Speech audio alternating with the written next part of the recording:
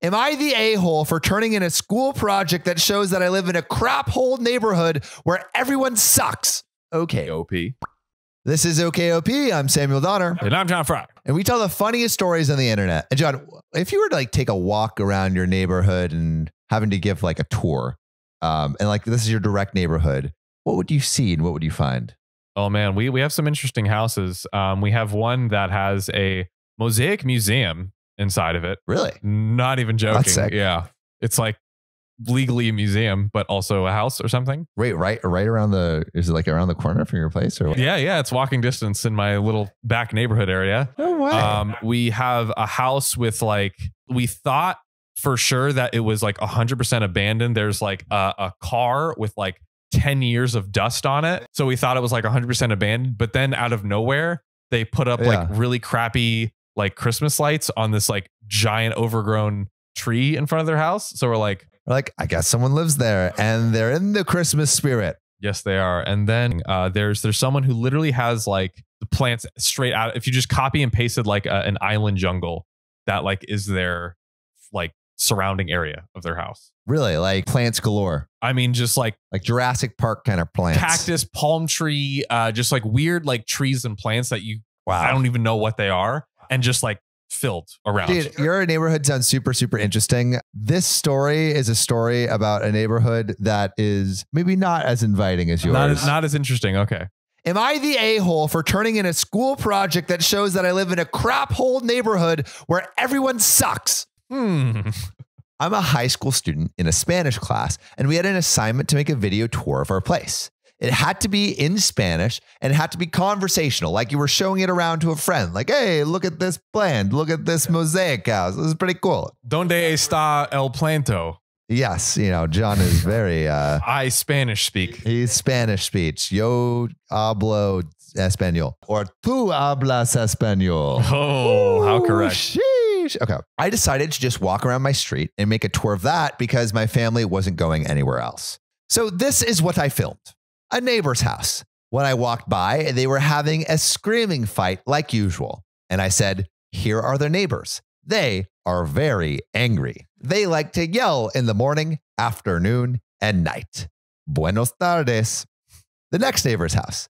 Joe and Tammy live here. They are very nice and have 3 dogs.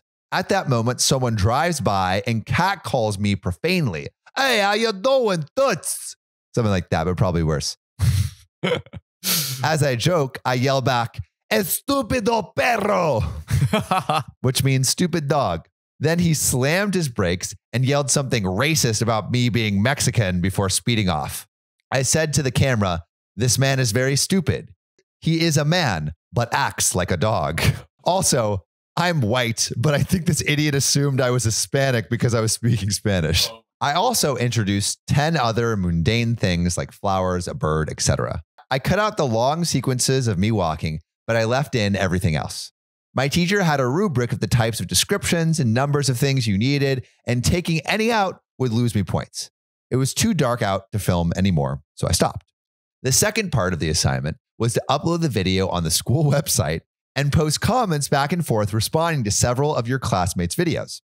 One of my friends from class recognized the racist guy as someone who volunteers with the middle school soccer team. So the guy that was catcalling is teaching kids how to play soccer. What? So she texted me like, haha, should I say something? And I said, sure. So she posted in Spanish, "In the car is Mr. Jones, who coaches the children. I learned from your video that he hates women and is racist." I replied to say, "Does he teach the girls or the boys?" And she replied back, "Both." I replied back, "That is terrible." I love how all these sentences are super simple, but they're so savage. A guy in my class made a comment like, "The man yelling at his family is a police officer. He is always a very angry man." I replied back to say, "That is scary." The next day at school, my teacher wanted to talk to me alone. She told me my video was inappropriate and I shouldn't have filmed the neighbors or the coach.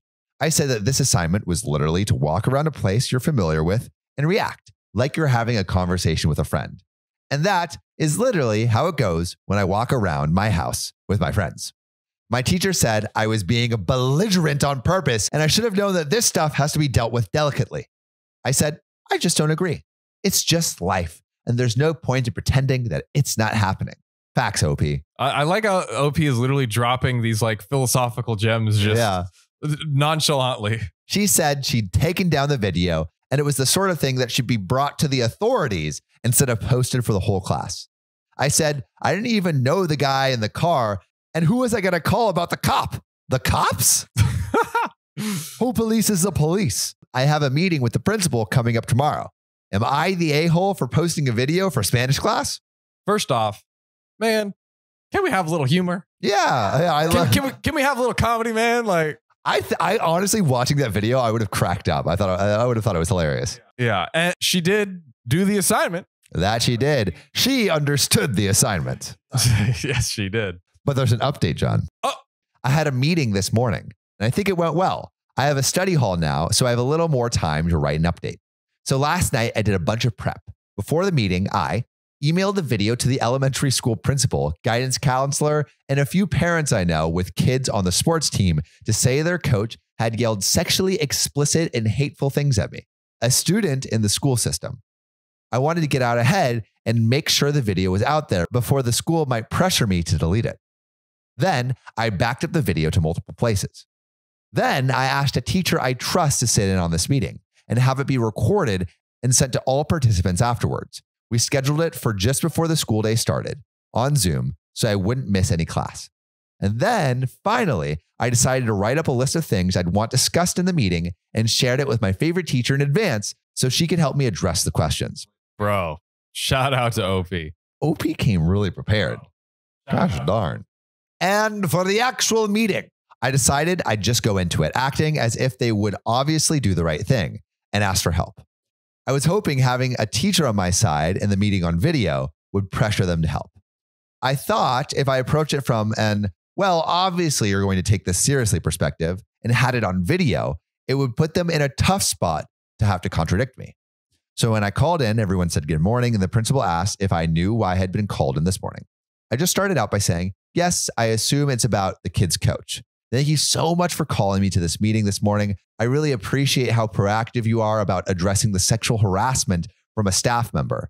I understand this is a mandated reporting state, and I wanted to ask if there's any information you will need to add to your report. That is how it's done. And the principal seemed kind of caught out and said a report had not yet been filed. I said, well, as I understand it, there is a 48-hour time frame to file a report. I understand making you aware of this right before the weekend might have complicated things. Perhaps there was a miscommunication about the severity of the events, but I was approached in a car, sexually harassed and threatened by a man who works with other minors in the public school system. As soon as I said all that, the meeting tone really changed. The meeting also had a school guidance counselor on it, and I could tell she understood how serious what I was saying was, especially because I was politely calling out that they were already past the legal deadline and that they should have filed the report already. She actually took over, and the principal didn't participate that much. I also tried to smooth things over somewhat by saying I was sorry I brought this to their attention in a school project instead of asking for a meeting with the principal directly. I should have reached out for help. So that's over. I'm still kind of freaking out how big of a deal it turned out to be. Also, I want to say thanks to everyone who had suggestions about how to approach this, like having an adult to back me up, getting the meeting on record, and knowing about the mandatory reporting. OP is literally a hero. Like OP is a freaking lawyer, bro. A lawyer, like just doling out justice. Incredible. Wow. Wow. Wow. Wow. But you know what else is incredible? Ooh, subscribing to OKOP. Subscribe on YouTube, follow us on Spotify and TikTok. And if you really want to be a real one, support us on Patreon. Join Muhammad, Amanda, Will Combs, Connor Van Buren, Desiree Canterbury, Keegan Simmons, and Kathy Quigley. See you soon.